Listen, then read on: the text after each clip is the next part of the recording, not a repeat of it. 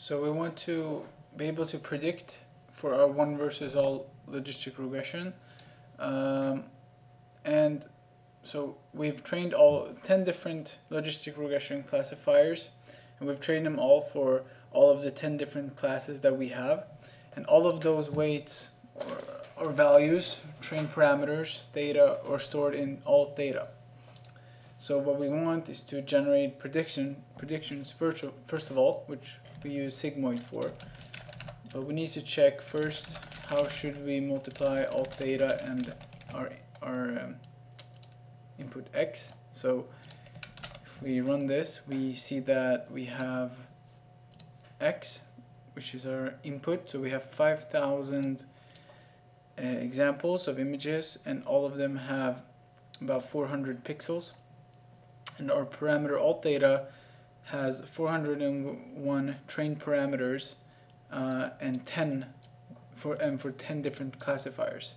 So for all of the 10 digits. So we can see here is that what we want to calculate is our predictions to be the sigmoid of x times alt data and transpose.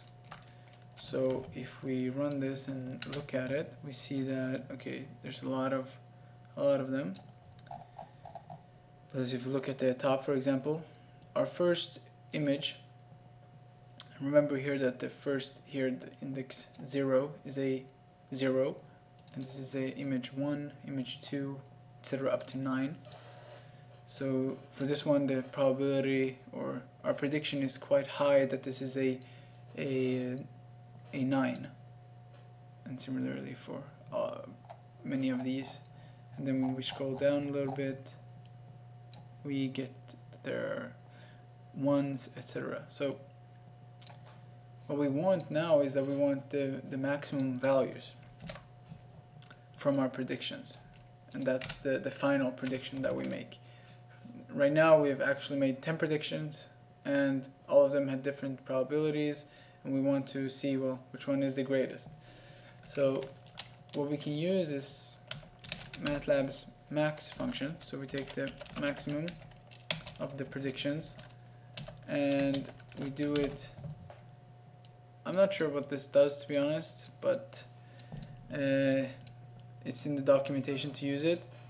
But along the dimension for us to do, we want to take it for one row, look at all of the columns and take maximum of those, and that's the dimension 2. And from that we get a max value and the indices for it. And so what we can do is that we can check so maximum values would be 5,000 by 1, so we can take max val. Let's just look at 10 of them. So if we run it, we get something like this, and we recognize this one. We can run it again just to make sure. Predictions, we get all of the 5,000, and let's see, we've taken out the 10 first one. So remember, a 10 here means that the number is a 9, and here's the probability that we believe it's a 9, so this one.